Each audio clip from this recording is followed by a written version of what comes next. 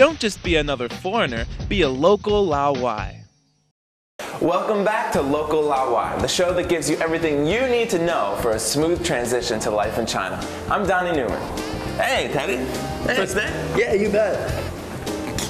Well, this is it. After all that time sending resumes, searching for jobs, getting interviews, you're finally here for your first day. No doubt you have plenty of questions about what lies ahead. Will you like your coworkers? What will your boss be like? Did you brush your teeth this morning? Relax, Teddy, you're gonna do great, especially with all the local Laowai tips we're about to bestow upon you. So keep watching and follow me. Well, here they are, the Chinese white-collar worker in their natural habitat. Beautiful, aren't they? As exotic as they may seem, it's important that they become your new friends. After all, you don't want to end up being that shy foreigner in the corner nobody talks to.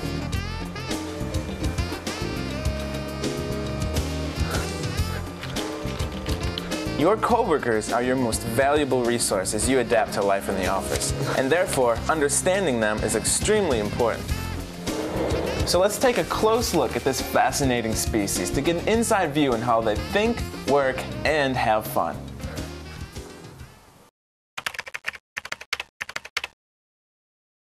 The average Chinese white-collar worker is young, college-educated, hardworking, and team-oriented.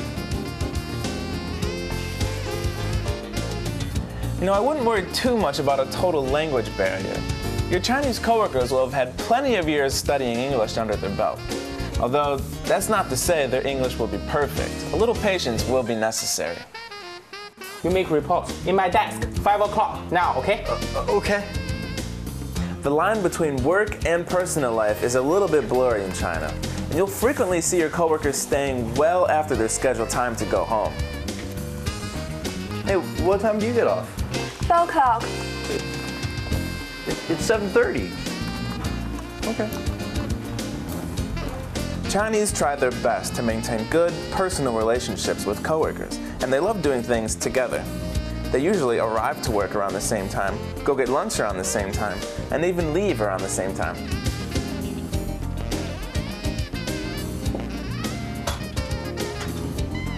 What? They use the bathroom together too? Personal relationships matter a great deal to your Chinese colleagues because problems can arise very quickly in the Chinese office.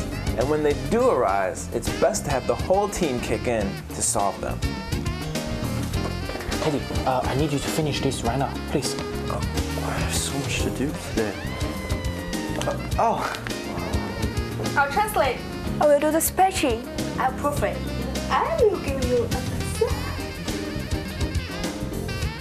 You don't need me to tell you that safety net is quite desirable. So when you first meet your new colleagues, how do you make a good first impression? Here's what you need to know. Young Chinese are very open-minded, and they'll be happy to welcome you into their circle of friends at work. That said, first contact with Chinese tends to be very polite and formal as to show respect to the other person. So don't worry if a relationship takes time to warm up.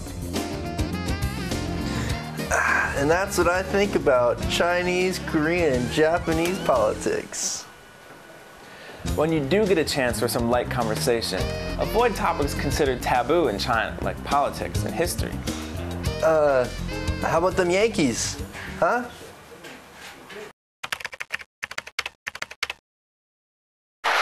Once you establish those good first impressions, keep going. Here are some classic opportunities through which you can build on those good work relationships.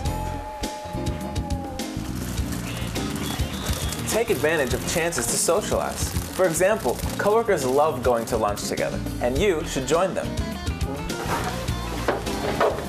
Hey, you want to go to lunch together?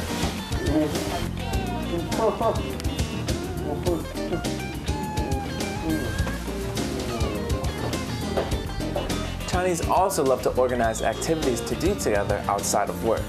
These events can pop up rather unexpectedly, but that doesn't mean you're not expected to go. Oh, Teddy, it is the boss' daughter's birthday tonight. You have to go, okay? When a team member goes out of town, they're sure to bring back some goodies from the trip to pass out to everyone. Make sure you do the same. This'll last me the whole month. So there you have it, the Chinese white-collar worker in a nutshell. You know what?